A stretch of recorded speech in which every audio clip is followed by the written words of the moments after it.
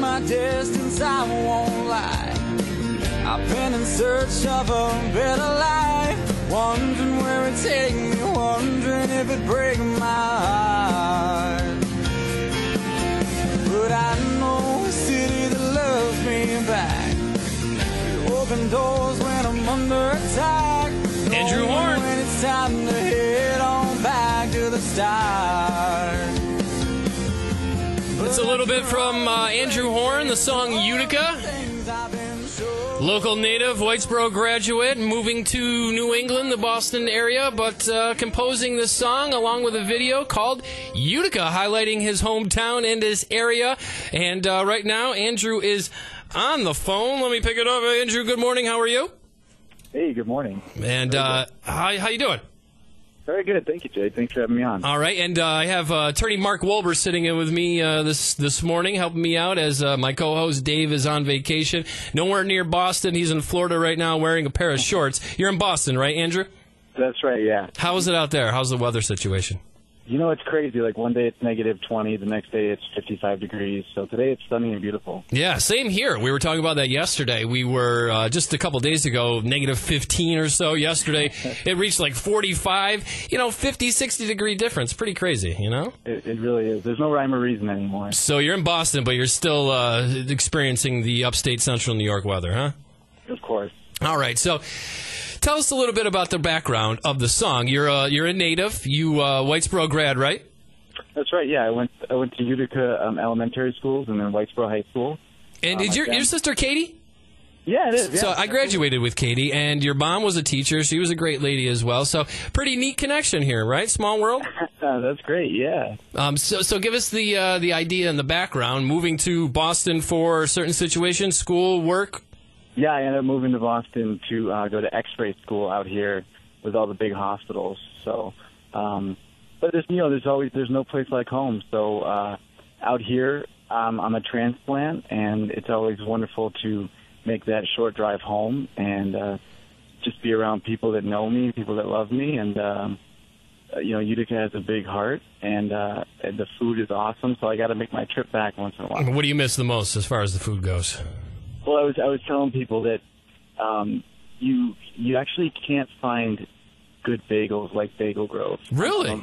I'm a big fan. I don't think people know how good those bagels really are once you step out. Well, we're gonna blow the people's minds in Boston. We'll have Annie from the Bagel Grove. We'll send you some of the Utica Greens bagels. Have you had a Utica Greens bagel? I have not. So they take the Utica Greens, yeah, and they incorporate it in the bagel. So maybe we can get some of those out there for you. Wow, that would be a treat. Have you met other folks in the Boston area from Central New York or Utica?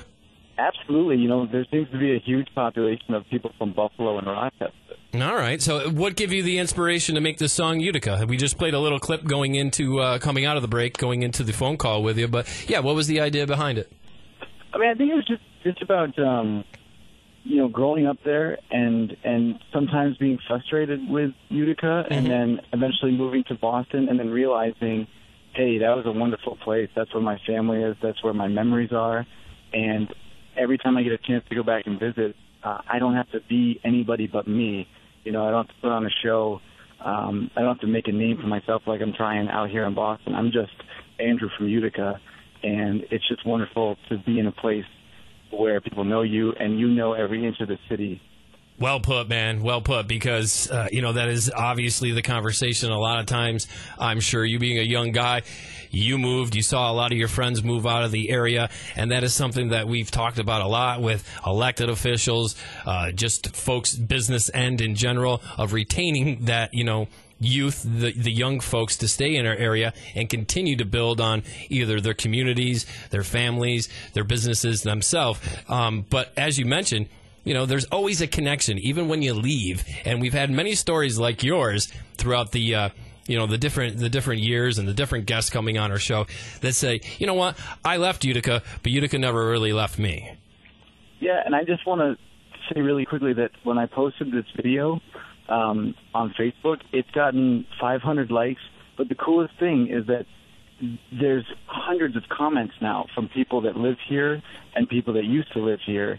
And they're all leaving their memories. And they're saying, I moved in '87, but Utica is still home. And it's so good to see all that positivity directed towards Utica right now online. Awesome, Andrew. What's your musical background?